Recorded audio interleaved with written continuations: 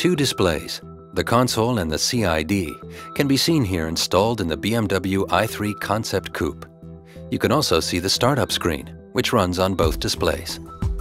Now let's say you have a lunch appointment. You get into the car, start it, plug your smartphone into the interface, and immediately it synchronizes with your calendar.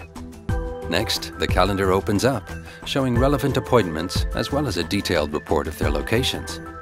You can then input your appointment location as destination, and the appointment time automatically appears in the calendar.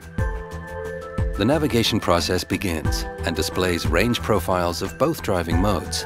At the moment, the car is traveling in comfort mode. You're told that the battery charge is relatively low and advised to charge up at your destination. You confirm. The car receives live traffic information and thus can plan your journey accordingly. You're advised to flick the driving mode switch to Eco Pro Plus mode in order to drive more efficiently.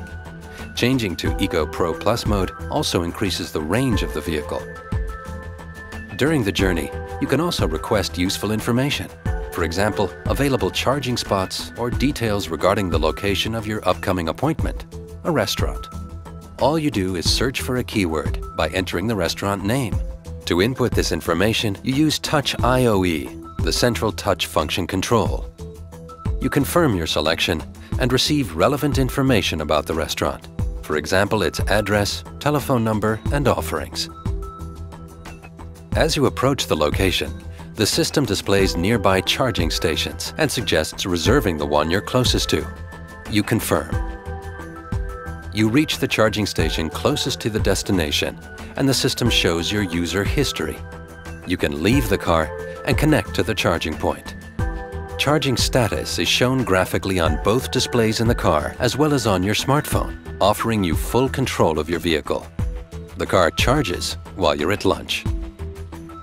In an hour's time, it will be fully charged and ready to drive.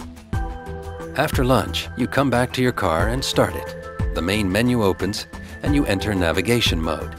You then enter your next destination. The car begins in comfort mode again and displays its range profile. As changes occur on the roads ahead, you obtain additional, detailed information on the status of your car. In particular, you need to know the impact of secondary power consumption. This is how you discover where you can save power. During the journey, you can also access your entire music library and play personal playlists you're used to. The navigation system brings up another range status. You can reach your destination in comfort mode.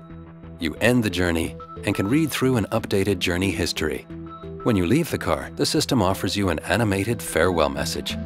Have a nice day.